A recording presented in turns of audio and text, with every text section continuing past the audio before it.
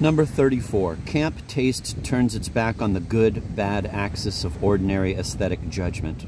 Camp doesn't reverse things. It doesn't argue that the good is bad or the bad is good. What it does is to offer for art and life a supplementary set of standards. Number 35. Ordinarily, we value a work of art because of the seriousness and dignity of what it achieves.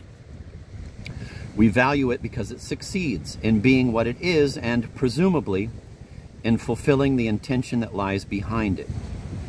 We assume a proper, that is to say, straightforward relation between intention and performance.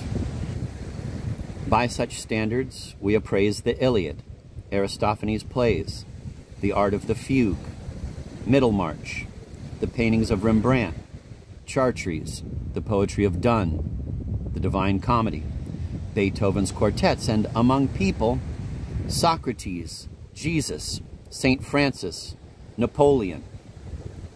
In short, the pantheon of high culture, truth, beauty, and seriousness. Number 36. But there are other creative sensibilities besides the seriousness, both tragic and comic, of high culture and of the high style of evaluating people. And one cheats oneself as a human being if one has respect only for the style of high culture, whatever else one may do or feel on the sly.